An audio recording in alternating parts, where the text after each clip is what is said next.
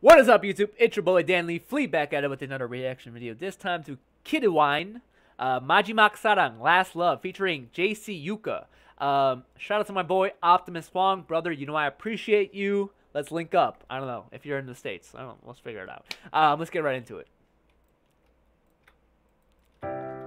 생각지도 못했어 나를 괴롭게 했던 네 앞에 서면 아직까지 너를 못 봐 말로 하지 못했던 미안하고 고마웠던 네 앞에서 내 맘을 다 전하고 싶어 몇 번의 계절이 더 지나도 잊혀지지 않을 거라마도 아름다운 건 그때인지 그때 우리인지 우리 다시 돌아가도 사랑하지 않기로 해요 서로에게 같은 아픔 전하지 않게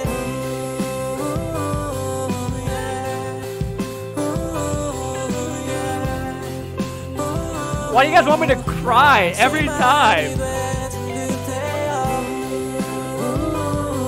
Where's my phone?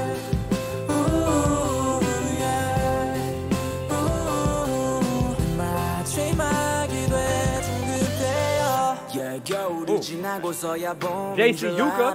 난 이제 알았을까 늦은 밤 하늘에 떠 있는 건 별뿐이 아니야 우리가 수놓았던 그 추억들을 봐봐 시간이 지난다고 달라지겠니 먼 시계처럼 되돌릴 순 없으니 이빨을 꽂아 쓰러지기 전에 담아 우린 이별까지 진심이었잖아 몇 번의 계절이 더 지나도 잊혀지지 않을 거라마도 아름다운 건 그때인지 그때 우리인지 우리 다시 돌아가도 사랑하지 않기로 해요 서로에게 같은 아픔 전하지 않게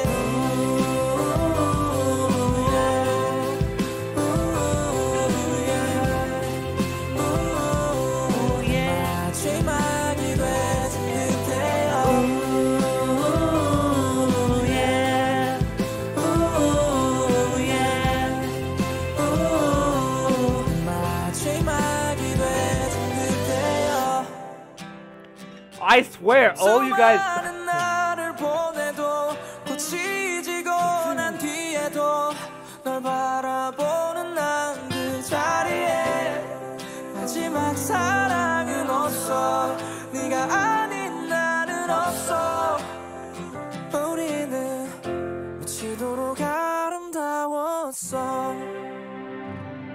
Alright, can I talk now, Kidwine? Thank you.